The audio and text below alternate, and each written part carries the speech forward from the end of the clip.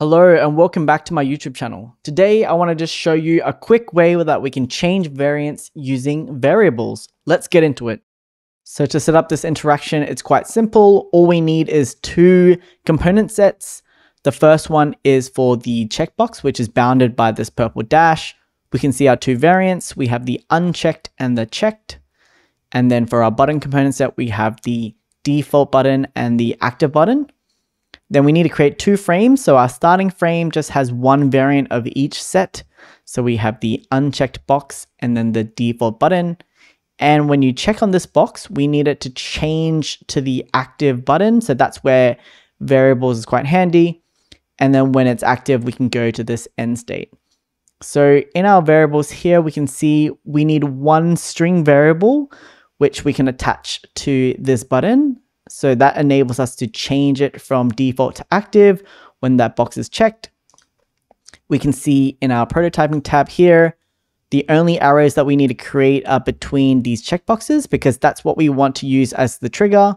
So you can see we have the arrows going back and forth. So we can go from unchecked to checked. And then the other arrows we need to create are from this active button to the end frame and then being able to return back to the starting frame. So now let's go ahead and I'll show you how we can set this all up. So you might start with something like this. You have your components designed and you might have some frames.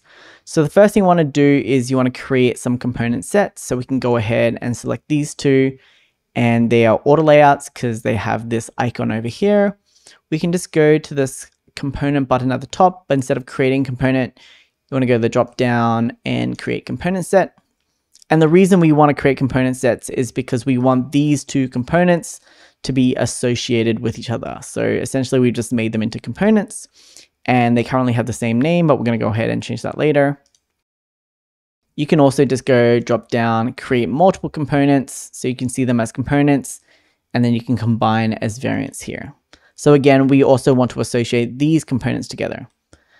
So to get the variables to be working, we need to actually change their name. So in this properties over here, you can see some variants have the same property values applied. Essentially what that means is we have a property called property1 and the value is default, and you can see they're both called default. So we want to actually change this. So for this one, I'm just going to double click. You can see how it says property1 equals default. You still need to copy this pattern. So you can't just delete it like that. It needs to say something. So we can just go state equals default. And then this one we can go state equals active. So now when I click on this component set title here, we can see there's a state and the two values here are default and active. And let's just do the same for this one. So we can go state equals unchecked. And this one we might say state equals checked. Okay, so now we can copy them into the frame. So I'm just holding the option key to quick copy.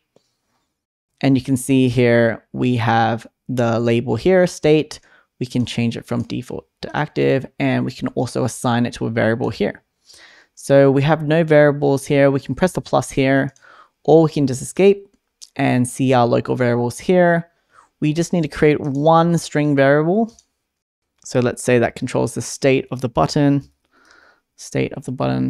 And for the value, to get this to associate, we need to make sure it matches the name of one of the variants. So we can see we want to actually associate it to the button. And the reason we want to associate it to the button and not the checkbox is because we want people to be clicking on this and affecting this. So because this is a thing that's being played around with, we need the variable to be assigned to this one.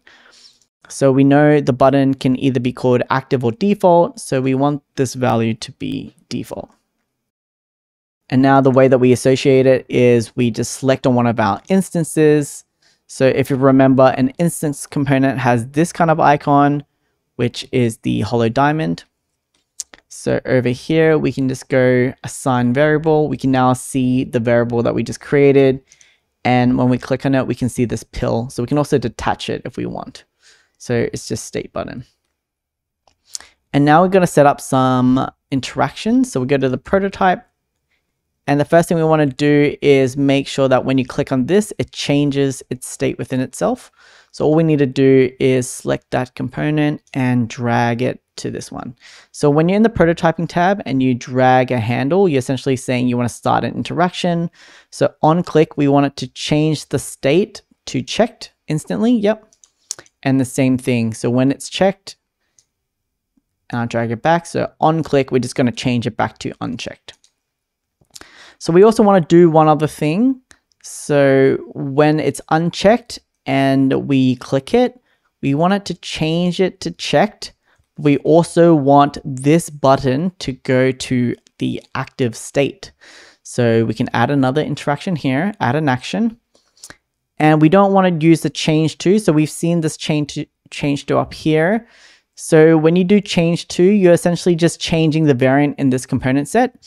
But because it's outside of the component set, so it's in a different component set, we need to use this one instead. So set variable.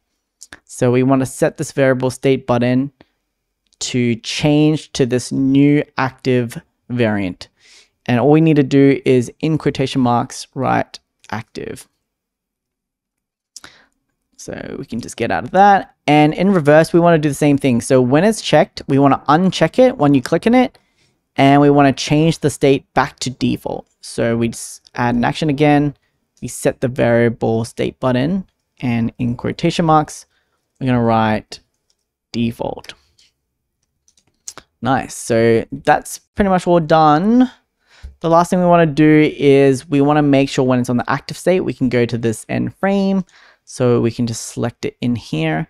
And the reason why we want to build it into the component set is so that anytime we see this component, they will do the same interaction. So this interaction, we want it to go to this frame.